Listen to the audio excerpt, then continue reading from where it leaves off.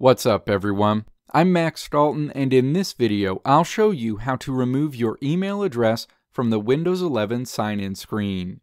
By default, the email address associated with your Windows account is displayed next to your username and profile picture on the Windows 11 sign-in screen. Thankfully, if you're not comfortable with the idea of anyone being able to tap a few buttons and see the email address associated with the Windows account on that computer, you can easily adjust the settings on that computer to hide your email address so it's no longer displayed on the Windows login screen.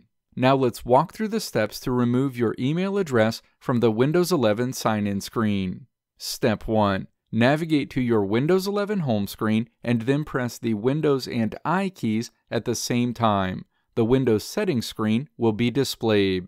Step 2. Click Accounts in the menu on the left side of the screen. Accounts options are shown on the right side of the screen.